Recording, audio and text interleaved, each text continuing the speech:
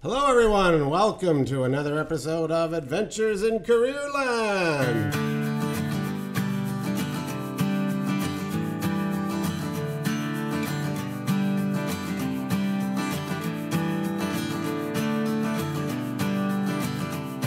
It's season 6, number 6, and our continuum, our 67th show. How exciting. I'm your host, Adriano Magnifico. And I'm here with co-host and a special guest, and we're broadcasting from the Riel Arts and Technology Center.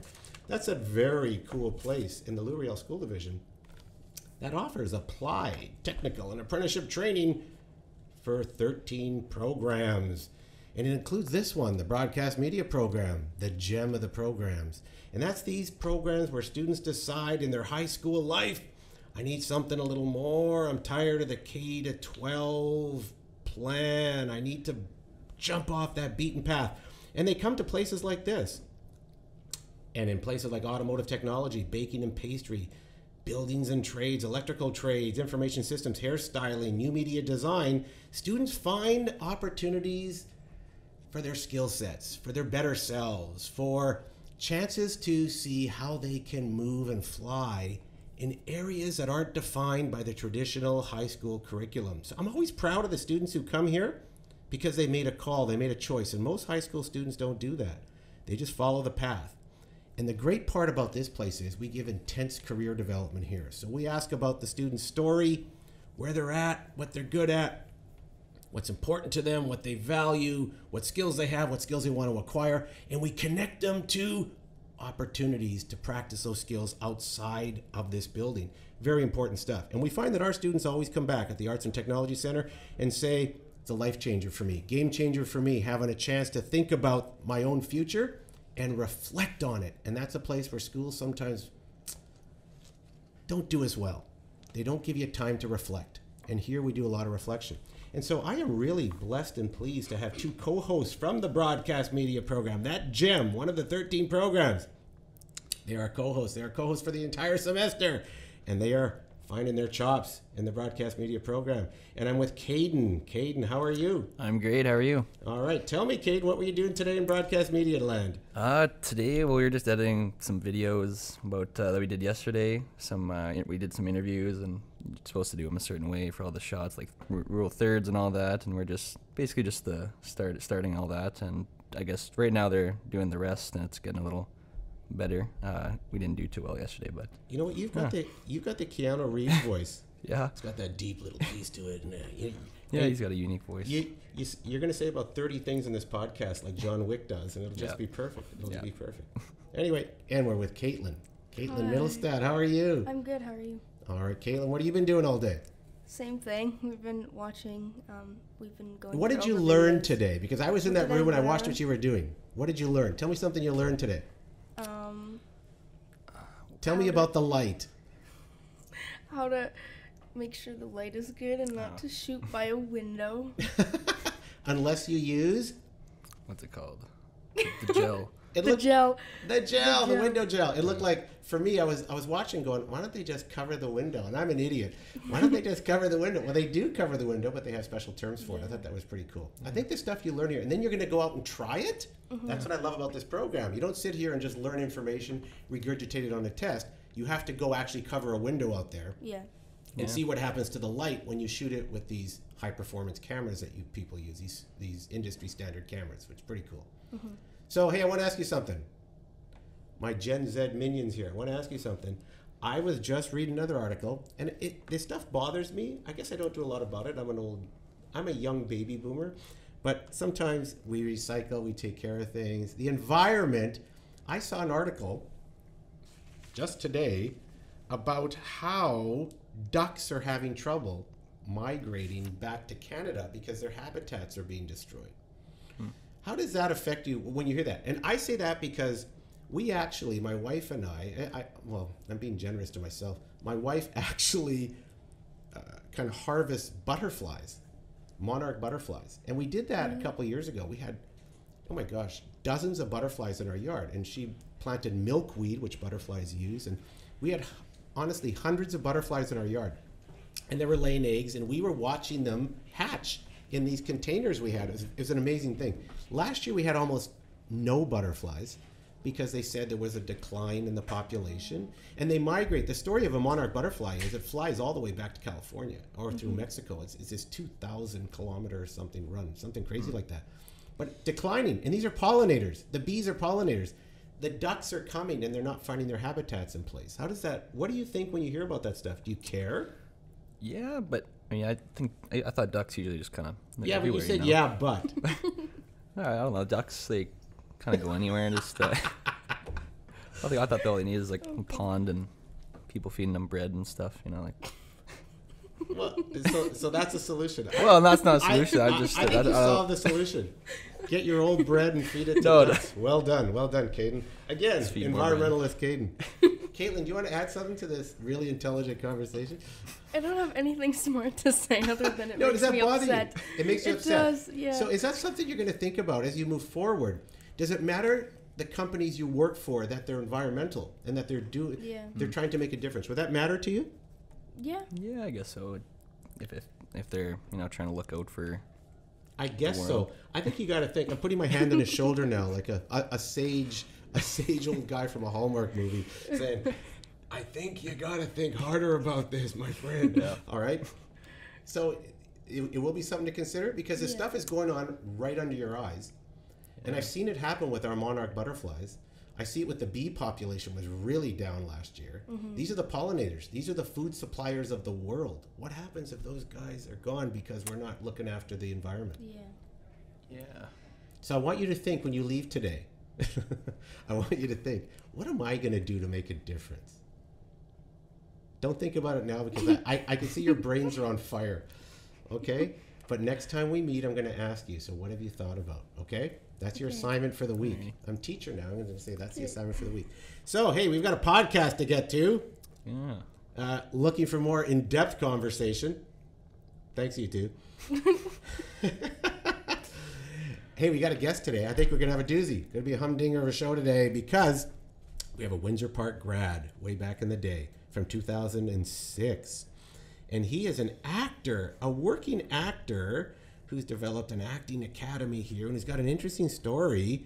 And of course, I ran into him on LinkedIn. This is where I run into most of my people now, back on LinkedIn. A lot of students connect to me on Facebook and LinkedIn, and I always think they've got a great story to tell. That's the purpose of this podcast. Remember, it's always about what's the story and who can listen to this story and think about, I can do that.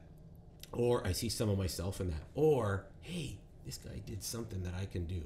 I'm talking about our guest, Michael Strickland. Michael, how are you? Oh, I am brilliant. Feeling fantastic this morning. Thank you for asking. We've never had that answer. No, it feels like it's the most generic answer. It's just like, how you doing? Well, I'm feeling great today, so thanks for asking. I like it because this person is a real actor, okay? He's an actor with a lot of voices. He's had a lot of voiceovers. And yes. I remember him back in Windsor Park Collegiate. I met him back in my time in Windsor Park Collegiate near the end of his sojourn because his mom was a federal MP, and I interacted with his mom on various things, and then I ran into Michael and discovered that was his mom. And pretty cool. Think back to Windsor Park, Michael. Oh. 2006. God. What was the hallway like for you? What was going through your head as a young person going through there and thinking about, I'm getting out of here soon, what am I going to do? It's so funny because I started thinking about 2006 and I'm like, man, back in the days when I was wearing Heelys in the hallway, I was getting yelled at by the principal, don't do that. And then when they turn their back, you slowly scoot away. And I'm confessing that now, obviously, because I can't get in trouble anymore. But man, 2006 was interesting because, I mean, ever since I was a kid, I've always known that I wanted to be an actor. That's been my passion since I was probably about 5 or 6. But like many people, I didn't really know exactly how to go about tackling that specific field. Like, what do I do? How do I get into the film industry? And it wasn't actually until grade, I think it was 10. Yeah, grade 10 is when I actually did my very first film ever, where I guess there was like a casting call to Windsor Park Collegiate to have a bunch of students come in and do extra work in the background for this movie called Full of It with Ryan Pinkston and Carmen Electra. And I remember myself and Stephanie Rozanzoff and Leanne Oakes, a bunch of us all went to this casting call for like the day. And And they ended up picking me out of the crowd and had me stand directly behind Ryan Pinkston for a shot. So I got like camera full on face, and it was like, that's my first experience ever with film. And I went, okay, yeah, this is awesome. As much as I love theater, and I still to this date do very minor theater, like fringe shows and stuff, but that was the spark that went, okay, this is what I want to pursue. I want to figure out how to go about doing this. But I wish I knew about Arts and Tech Center programs like this when I was getting out of Windsor Park, because I will tell you right now, I would have been first in line camping out in front of the doors, because this is the coolest thing I have seen yet in a school program since probably ever. Actually, I think Vancouver was the last time I saw something as cool as this. Like, this is as cool as this space right here. Oh yeah, like this is so I went to Vancouver Film School when I was about 25, and actually took the 1-year film and television training intensive, and it's very, like, there's a lot of stuff that's very similar to this. So the fact that we actually almost secretly, and I say that just because, of course, I didn't even know about this until literally walking in, that you guys have a program and a facility that is equivalent to Vancouver Film Schools. That is an accomplishment, I'll tell you. They have some crazy stuff over there, and have had unbelievable success, and a lot of people that have obviously gone into the major film industry. But to kind of go back to your question, I genuinely wasn't too sure exactly how to go about doing it. I thought, I'll go to university and I'll try to figure it out there. I'll take theater classes there. And I, signed up at the University of Manitoba my very, very first year. Like every university person is like, yes, I don't know what to do, so I guess I'll just do U1. But at least you had a deep sense of, I want to be in the drama gig. Mm-hmm. So where does that come from? As a young person, as a little kid, you said, since I was a little kid, I wanted to do that. So where did that come from? So this story, I feel like I've told this story a few times. This is great. I love it. So I was about 5 or 6 years old, and I was doing dance class, ironically. And of course, I'm the only guy in the class at the time. There was a group of, I think there was about four or five girls, and then there was myself. So what we basically did was they did this beautiful little routine of nice dancing, ballet, whatever it might be, and then they would bow and twinkle off, as it were. And then my person, they had me like sneak in and be all like, almost like conniving and like, almost like an agent, right? Or like a thief, just sneaking into the room. And then I start doing weird things like Russians and crazy dances. And then the girls chase me off stage and I run. And it made everyone... So do they stereotype you? Is that... just a little. But no, I ended up getting chased off the stage, and it actually made people burst out laughing. Like everybody in the room was just cheering and like laughing. So the joy that brought me, and I was like, holy smokes, I'm making people happy, and I'm getting a sense of satisfaction out of that as well. And that was kind of the spark for me when we of course went and did our bows, and all the lovely ladies bow, and then I step out and bow, and there's a standing ovation. People are losing their mind. I'm like, oh, I love it. I love this. This is great. I just managed to make everybody happy, which in turn made me happy, and that is how I want to impact the world. Is because we obviously, as you can imagine, there's enough lovely things going on in our world to make us zombies and such. So to be able to have this escape to really bring joy and impact other people in a positive way or in an inspirational way, that was really what made me go, yeah, I'm going to do this forever. I just, of course, growing up, had no idea how to do it. So well, that's super interesting, because I imagine in class, were you a class clown? Did you like to get the wry comments from teachers and some of the chuckles from the classmates? Sometimes, but ironically, it was, or did they try to quell you? Like, that stuff happens too. School's an institutional thing where it just says, no, this is the plan. Sit here in your box and get it done. Yeah, and it's a combination of that mixed with like So in high school, I was very much in the universe of every grade. Whereas during that time, and I don't know if that's changed a ton, but during that time, it was very much like, if you're grade 12, you can talk to grade 11s, but that's it. You talk to grade 10s and 9s, you're just weird, dude. That's like, right. You're almost becoming an outcast. Yeah, you had to abuse the 9s. Not Exactly. talk to them. Not be friends with them. Just freshies, right?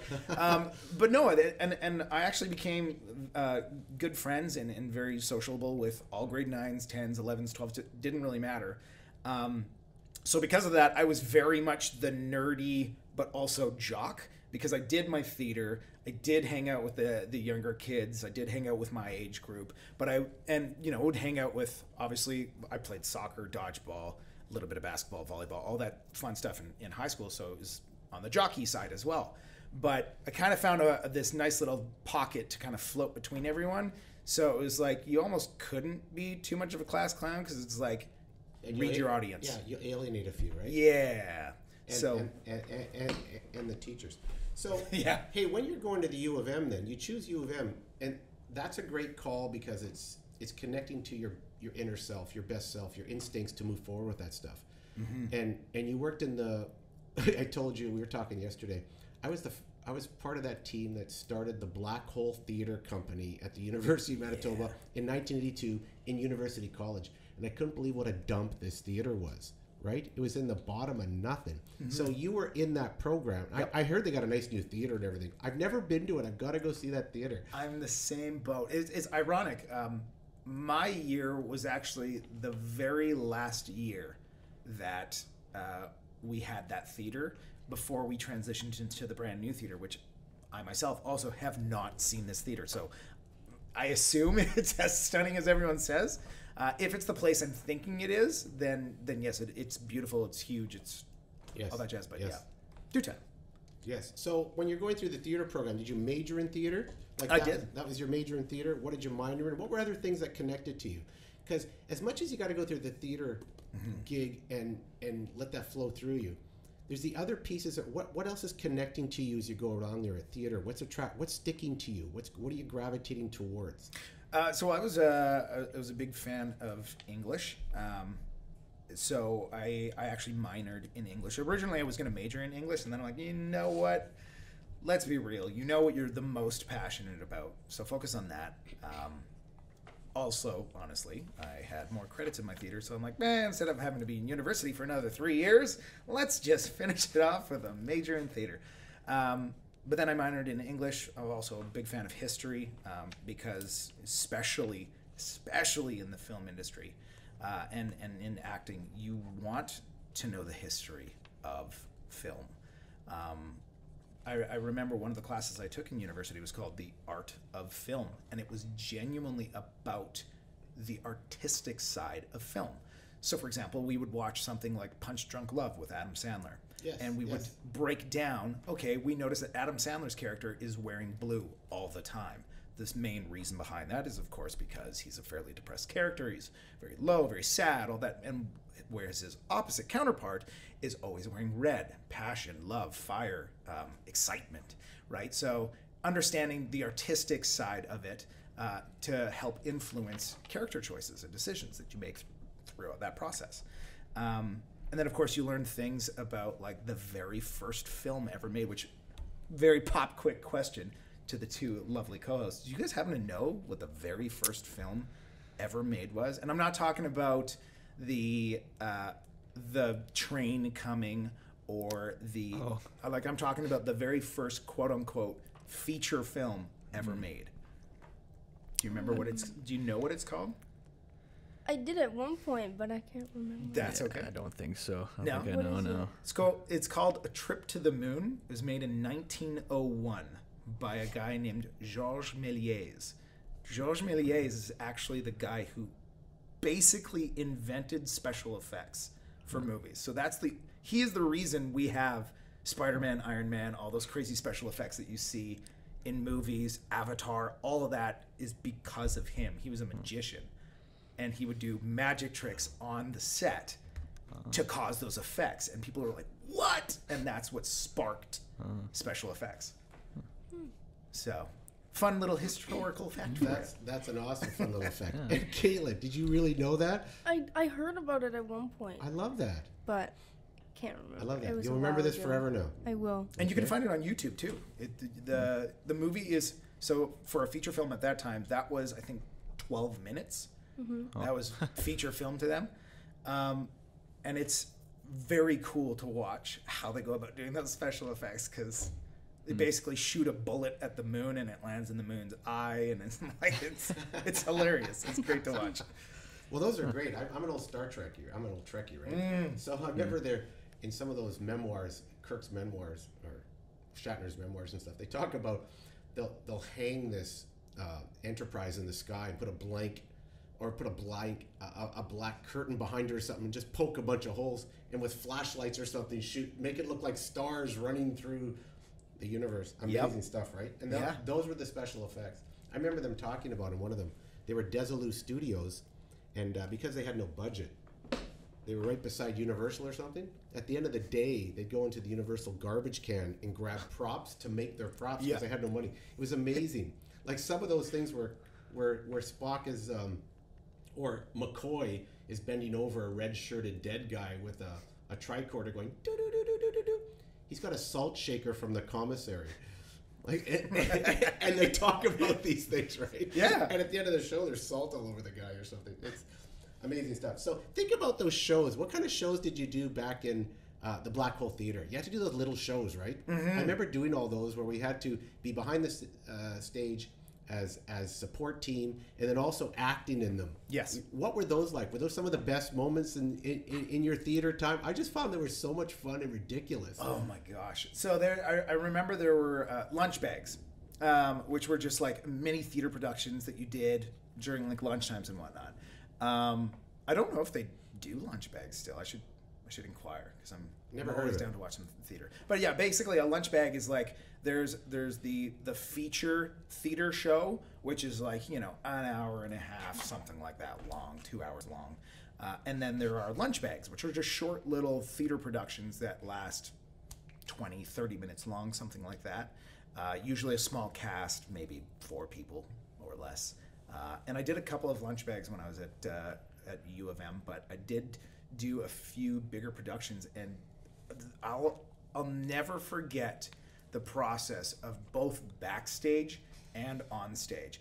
The stuff that I learned in backstage, still to this day I use, just for example, building a fence and whatnot. I learned how to use most of the power tools and whatnot from backstage. Yes, absolutely. It's unbelievably, incredibly useful information that you learn from that even if you're like, oh, well, maybe I'm not going to continue on with film or theater or whatever it might be, the skills that you learn in those programs are so beneficial in other things. Hey, you got to keep the dog in the yard at home. So, Exactly. It's a pretty useful tool to build a fence. Stop the neighbors from watching you. That's right. That's right as well. Hey, one of the interesting things is you went to Vancouver for a long time. Vancouver, to me, they talk about Vancouver. Toronto's the Hollywood of the North. Vancouver has that rep a bit too, right? As the space, as these great Hollywood spaces where people come to do movies. They have the landscapes. They have the beautiful locales. They have the giant populations. They have the giant skyscrapers. Yeah. So you can do these different movies about different things. Winnipeg has its own unique pace. But you spent 6 years here you spent a year in Vancouver Film School. Then you spent 6 years there. Yeah. So what are you doing in Vancouver for 6 years? So ironically, after I graduated, I spent a big chunk of time immediately right away. I went looking for an agent who I was with for literally the whole time I was there until I left. And I spent the other time trying to audition as much as possible because I wanted to be that Orlando Bloom success story, which, fun fact, if you guys don't know, Orlando Bloom, after he graduated from his film program that he took, he got cast in Pirates of the Caribbean and Lord of the Rings. So, well, that was a lucky break, I think. just a little. So I was like, oh man. And I think at the time, ironically, they were casting Star Wars Episode 7, I'm pretty sure. So Force Awakens. Yeah. And I was like, that's it. this is going to be my Orlando Bloom moment. I'm going to get into Star Wars, and I'm going to also complete a lifelong journey of becoming a Jedi. And even if I get killed off in 2 seconds, I can be like, I was there, man. Do or do not. There is no try. See, he knows. Well, that's perfect. I love it. But yeah, that's so I spent a large chunk of time just trying to get trained up, as well as auditioning for as many films and productions as I could. And then I actually spent 5 years at this lovely institution called Arts Umbrella, which is like an extracurricular art school. So you can go there for painting, drawing, coding, acting, whatever it might be, dance. Oh my gosh, their dance program is probably one of the most renowned in Canada. So is that all volunteer stuff there? You're just showing up with a group of dedicated people in the profession, or you have to buy into it? You have to pay to go? You do have to pay to go, yeah. Okay. Yeah. But so I got hired there, and ironically that was because I had said to myself, I'm like, I'm tired of being a server, which I had been for many, many years, and I'm like, yeah, but listen, you've got the good look. You look like Doug from the Keg, okay? Oh Lord. I mean that with great respect. It's hard to be a great Doug at the Keg. Yeah. Oh gosh. But and ironically, like I as much as I enjoyed serving, which is, and I say it's ironic because I still have nightmares, and I haven't served probably since I was about 25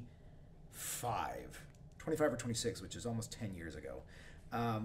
I haven't served since then, and I still have nightmares of like 15 tables get sat at once. The kitchen's behind. There's no other server on the floor. And you're like, I'm sorry, do you want bread? I don't know. So occasionally, are you in a Winnipeg restaurant and then you just look around you run out of the place in horror? PTSD. Just, I can't do it. Where did the guy go? He didn't fill my water glass. I gotta go. I don't want to tell him because then he's gonna have the same thing. Yeah. Oh my gosh. But no. I started. I looked up. A friend of mine at the time had told me to look up just a couple of acting teaching jobs. So I looked it up. One of the first things I found was Arts Umbrella, which I had no idea who they were, what it was, or anything like that. And the only place that they were offering a teaching position at was about 45 minutes away from where I was living. So I was driving typically about an hour and a half every day just to get to and from work. But that was part of the grind. Is there a lot of traffic in Vancouver? No, God, no, not at all. That is thick sarcasm. Oh, thick. Especially once rush hour comes. There's I don't know why we're even going to talk about their highway systems and whatnot. Long story short, once traffic, or like whatever it was that I was just saying, rush hour. Once rush hour actually starts, you're sitting still on the road on a highway that's 110 for probably half an hour. Oh wow. To an hour. Ooh. It's Do brutal. you like living in Winnipeg now, kids? Well, and here's the thing though, like if you, and this is definitely for the two of you, like if you're both extremely passionate about the film industry, I cannot stress how incredibly important it is for you to stay here right now. Mm-hmm. I know you're probably thinking, I should go off to Vancouver, I should go to Toronto. Those are the places to be. That's what everybody knows about. We are changing that very quickly right now in Winnipeg. We have hands down the best tax credit, which is a huge incentive for film production companies to come here.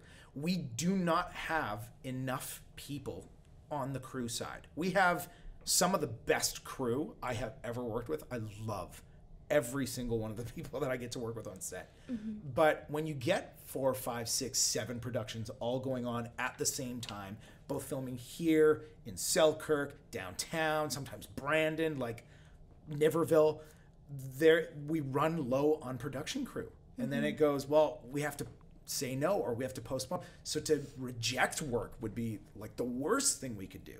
So to stay here and have the opportunity like what I'm seeing right now at Arts and Tech, like this is, Holy smokes! There's so much opportunity. Think about it. As a high school student doing this, Oh my! I wish. Think about the extra opportunities they're getting that you never even had. You were thinking about, where do I go? They're already in it. They're already immersed in this. I had to grind so hard to find this stuff. Now, don't get me wrong. There are certain things that I could have gotten to. Like, maybe I could have looked a little bit more into, like, Winnipeg Film Group or things like that. And I know that there's a lot of expenses that go behind our industry. You are signing up to be a student for life. Neither here nor there, whether you're an actor or part of a crew and whatnot, because things change all the time, right? Technology changes.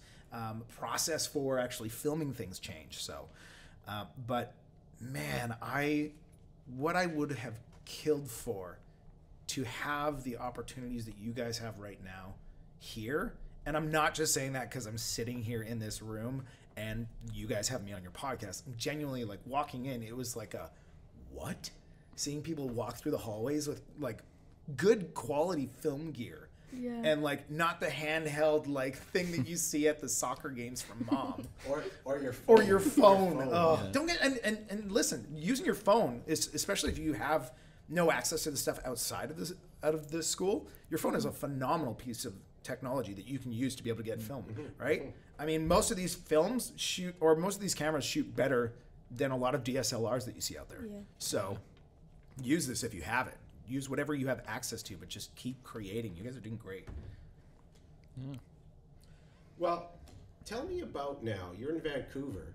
Yeah. You're in this Vancouver self-proclaimed hub of Hollywood activity and film, but you're having trouble getting a gig. Talk about what that's like.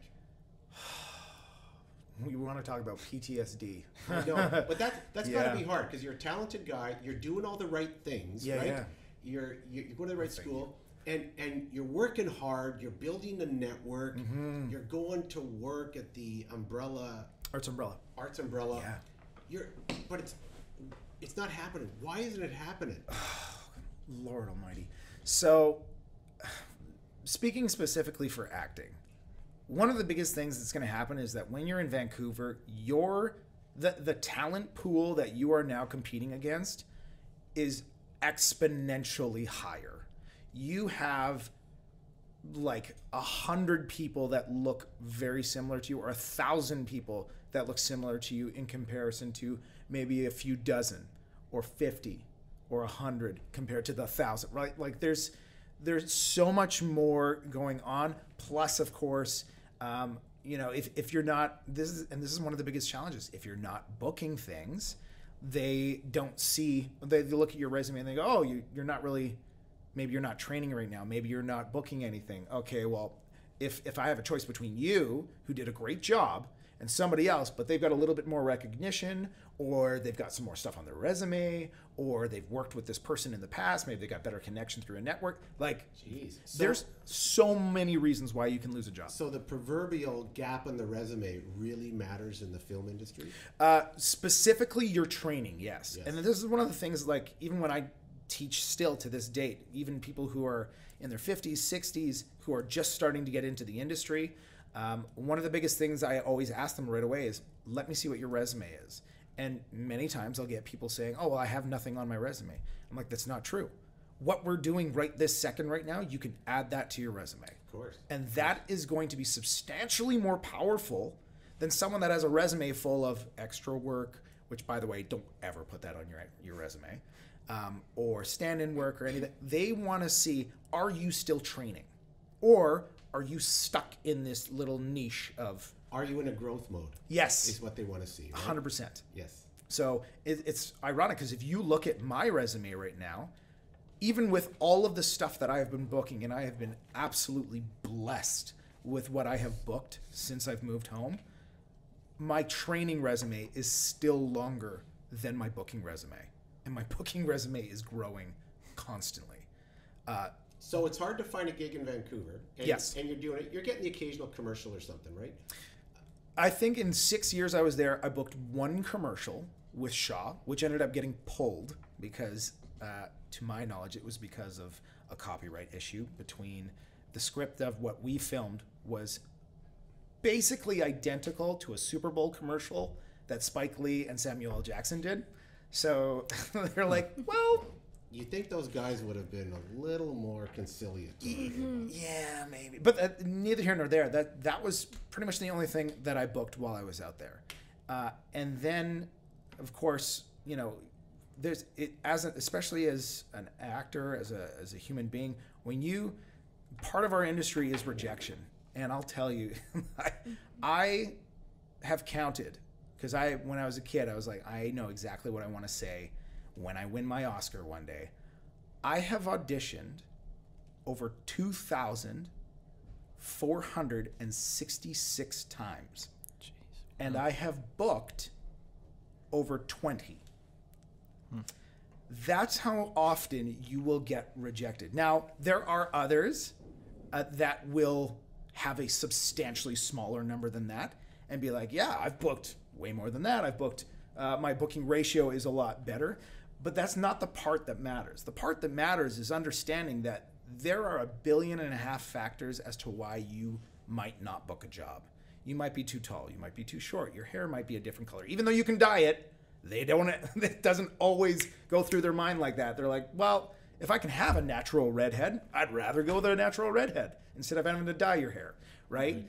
They could also be looking at how are we doing for inclusivity? How are we doing, like maybe your nose is too big, too small, too nice, too off, maybe your eyes are the wrong color. There's so many ridiculous reasons. So it's really about. Well, you must have left. Did you ever leave a few times thinking, I nailed this. I just nailed this, and you thought, oh, I got to be in the top. In the top 2 or 3. Yep. Do they tell you that you're in the top 2 or 3, or that sometimes they call you back for a second audition, that kind of thing? Yeah. So you know you're close, right? Yeah. Sometimes you'll actually be lucky enough if, and it usually happen when you have an agent. But sometimes you'll actually get told that you're pinned, and when you're pinned, it basically means that it's down to you and like maybe 1 or 2 other people, and they're trying to decide. Is this the person that we're going to go with? Please don't book something else right now, just in case we do decide to go with you. And then you might not get it. I still remember this because I'm a huge Star Wars fan. I got pinned for a Subway commercial, for a Star Wars Subway commercial. And I think Chewbacca was the one that was like making the sandwich. And I was like ordering a sandwich. It was the coolest. The little thing, obviously, as a Star Wars fan, I'm like, this is going to be awesome. I used to hang out with Chewie. And I got pinned for it. And then when I found out, of course, because after a certain amount of time, when you don't hear anything back, you have to assume you didn't book it. And then sure enough, I saw the commercial, and they ended up going with a girl instead. And I was like, well, that's a whole different look. Completely different look. And that's just it. Like, at that point in time, they're just like, no, we'd rather go this direction. You mentioned they're looking for certain things, but that sounds like, was there, at times do they look at and just someone walks in and they go, oh my gosh, that's what we got to go with, no matter what we just said.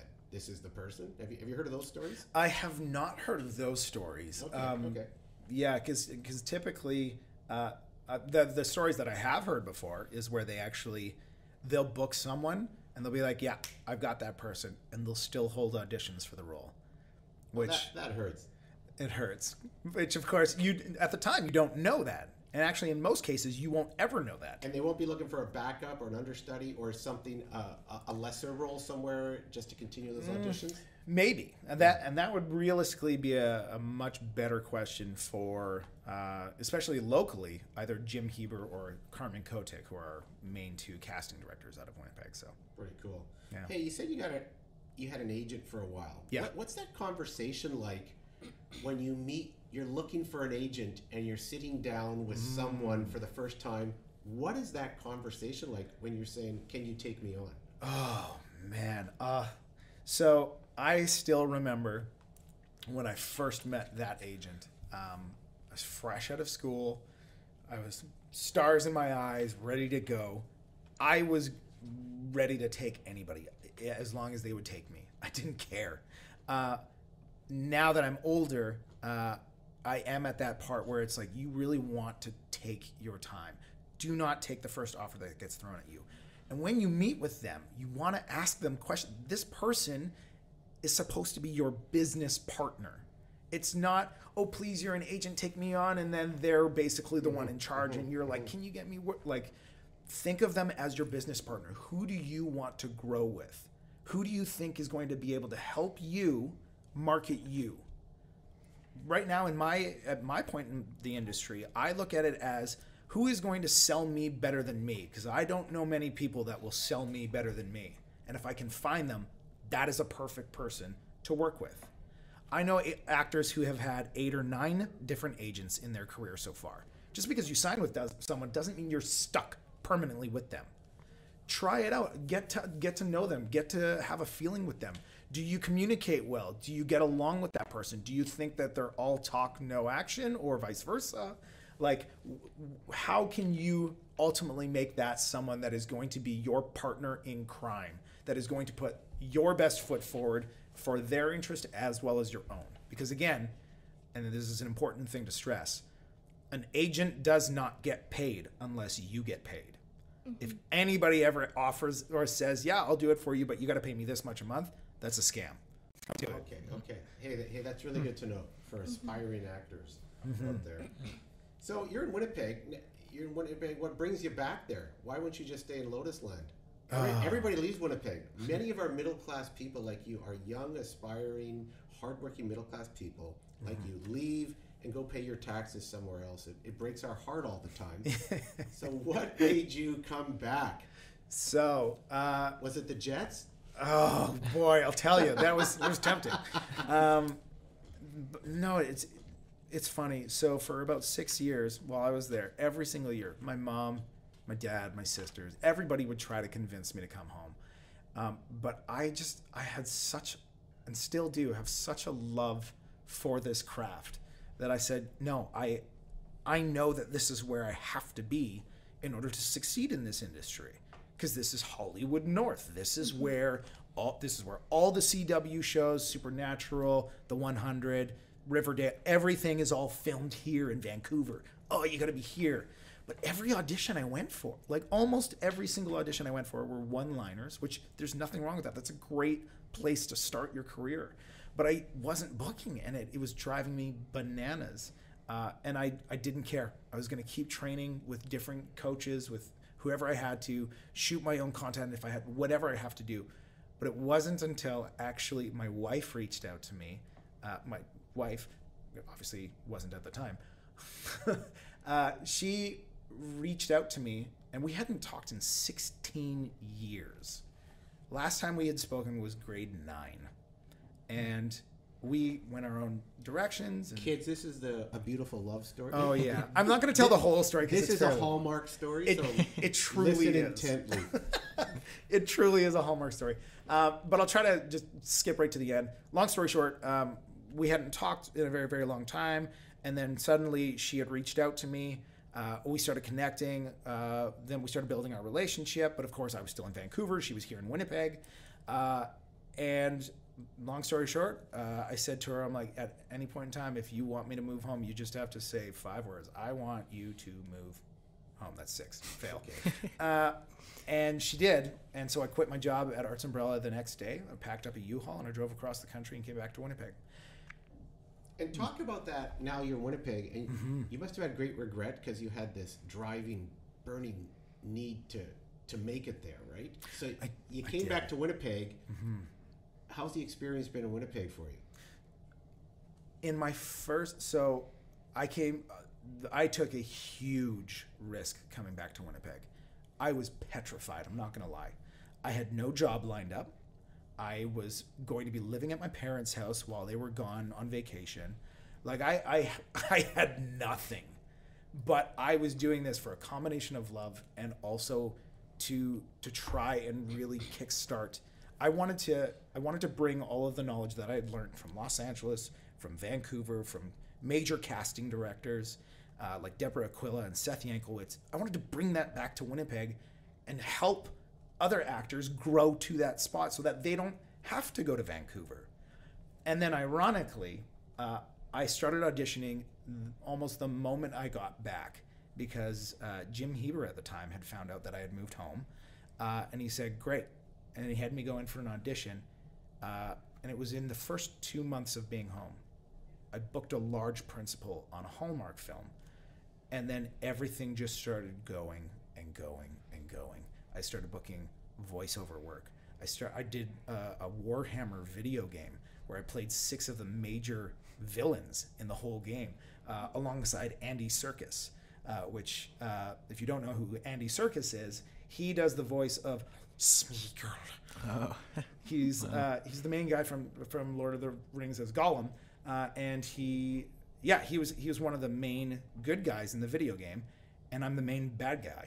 So it was like, it's a surreal experience. Unfortunately, I didn't get to work with Andy, but my director, who I was working with at Da Capo, did, and we talk about it sometimes still, because, as you can imagine, getting to work with an infamous actor like Andy Serkis is just the coolest experience. He's actually here he's in Calgary right now for Calgary Expo. That's unbelievable. Yeah. Golem. Oh my gosh. Yeah. So it's just been it's been one lucky break after the other, but it's a combination of luck and timing and skill and networking. Oh my goodness. Yes. Tell me about Winnipeg's rep now, how it's growing. Is there work for young actors? Is it, like you mentioned to a co-host here, that this is a place you can stay. It's an actual place. It's built itself up enough now. Yeah. Talk about that very quickly. Yeah, it's very speedily. It's huge now. Winnipeg is blowing up for the film industry. We have 2 major studios being developed right now. We already have one that's been built. It's, Big Sky Studios over in Inkster. We have another massive one being done over in Headley. Yes. Yep. And then we have a pop-up one that's coming up in Niverville. So there's like major productions are going to be able to come to Winnipeg, because we're going to be able to offer the opportunity for them to do green screen stuff like you see in Marvel, in Disney, in Star Wars, in so on and so forth. So it's really kicked open the door. Could we see the next Avatar here? I mean, I'm not going to lie. We have the space now that we could. Amazing, eh? Yeah. And I think that's the biggest thing to note, is that if you want that type of training, it is actually available here now. You can go out and get that training here in Winnipeg.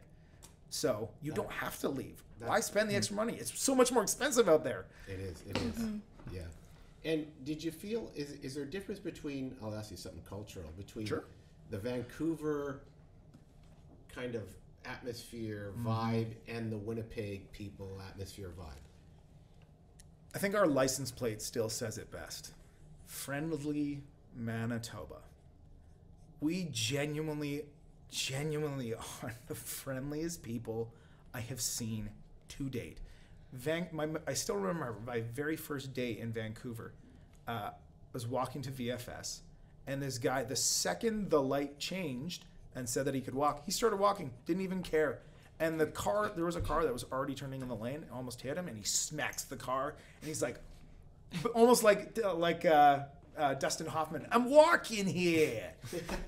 And I'm like, oh my gosh, like, they don't care. It's just like, it's business focused, But that, and to be fair, that's not all Vancouverites. But yes. But yeah, it's just a very different atmosphere. You come to Winnipeg, and we're very much like the typical definition of a Canadian, right? It's very the culture that we have in Manitoba, the friendliness of the Canadian aspect that you hear about. Oh, that's good. Oh, that's a class. Everybody run for your lives. Moving on. But yeah, it's amazing to be here. That's awesome. I want to give that plug to Winnipeg. Hey, we do something here called Quick Cues. I'm going to turn it over. I'm going to ask you a few questions. Turn it over to Caden, who's going to put you through the gauntlet. Are you ready, Caden? Yeah, I'm ready. Right. So I'm going to ask you a few questions here. I've got about 10 here, and they're rapid fire questions, and just say which other one you prefer. Done. You ready? Hit me. Alrighty. First one's Star Wars or Marvel? Ooh, Star Wars. Okay, Starbucks or Tim's? Tim's. Dogs or cats? Dogs. Flash or Superman? Superman. Night or day person? Day person. Summer or winter? Summer. Restaurant or fast food? Restaurant. Books or movies? Movies. iPhone or Android? Android. Jets or Canucks? Oh, Jets. Yeah, okay. Oh, yeah. And what is your favorite podcast? Oh Lord, this one. There you go. Adventures in Careerland. The Adventures of Careerland. Yeah, now we can actually run this on the platforms because he answered the right question. You were actually, for a minute there, he was pondering other podcasts. Yeah. I know. I looked at you and you looked I scared. looked at me. I looked a little worried. What is he saying? What's going on here? Shut this down right now. Yeah. Entering Romulan neutral zone. Yeah. Anyway, hey, you know what, Michael? Mm-hmm. That was so much fun having you on. And Thank you for having me. oh, it's just great to hear your story. Your story is going to inspire people because students in the division listen to the podcast. They listen to it in class sometime. Wicked. And the 11 or 12 listeners we have are really going to be impressed with your story of perseverance and resilience. And your coming back to Winnipeg is heartwarming for me because we got one of ours back. Yeah. And that's important to me. Like some of our best people leave for the Albertas and the Vancouvers and the Torontos. But it's really, really powerful when they come back and they start reminding everyone, hey, you don't know what you got here. So thanks for talking about our town. Of course. And really, thanks for your honesty. Like you could have said other things about, oh, everything's great. No, you laid it on the line. You said there was some trouble there. There was times I had to figure things out. But you're always in the growth mindset. I admire that a ton. And I'll let you know whenever they decide to film the movie of Adriano Magnifico, you can be Adriano, okay? I've decided you can be Adriano. I think you have what it takes. Anyway, thank you very much, Michael. Thank you so much for having me. And thanks to the co-hosts here. Thanks for Thank you. Thanks for being my sidekicks here. Thanks for the production team in there, Geneva and Phoenix. Appreciate it all. And that's it for another edition of Adventures in Careerland.